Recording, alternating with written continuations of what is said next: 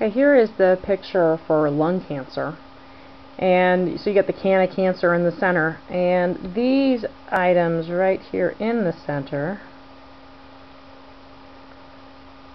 are symptoms and things that can happen, or complications can happen with all types of these cancers. So these apply to all of the different types. So you've got things like cough and hemoptysis. It is a obstructive disease. You get a bronchial disruption, and you also get coin lesions. Okay.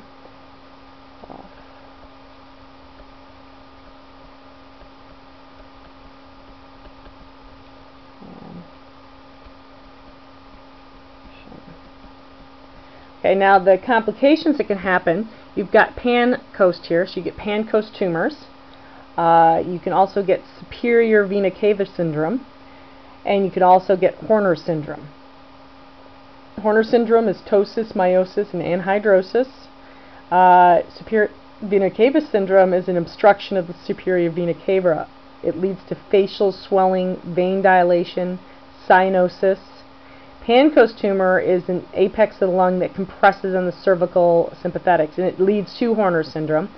But you can also have pleural effusions, paraneoplastic syndromes, which is the PTH, ADH, and ACTH.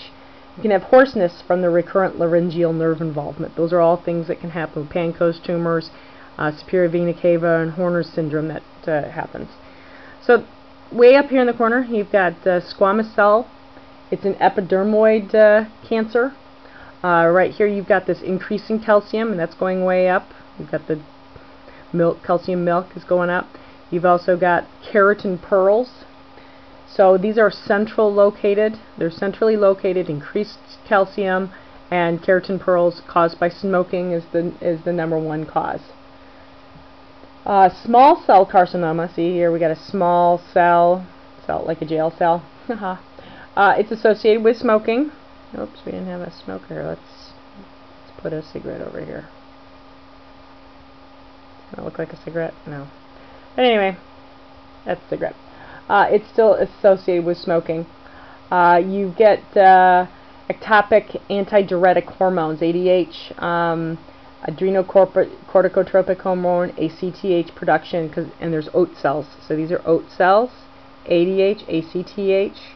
Decrease in sodium, that's the sodium Na being squashed. You've got basophilic cells that are clumped, so you've got clusters. And this small cell does respond well to chemotherapy. That is something that can be put in there. Peripheral lung tumors are at the bottom here.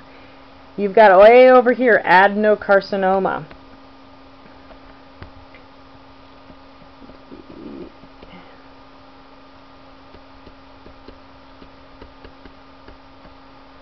Okay, this is usually more prevalent in women and non-smokers. So this is, you got to think, when you think of adenocarcinoma, think of Dana Reeves, who died of lung cancer not too long ago. You get mucin. So those are things that mucin production, non-smokers, mainly women.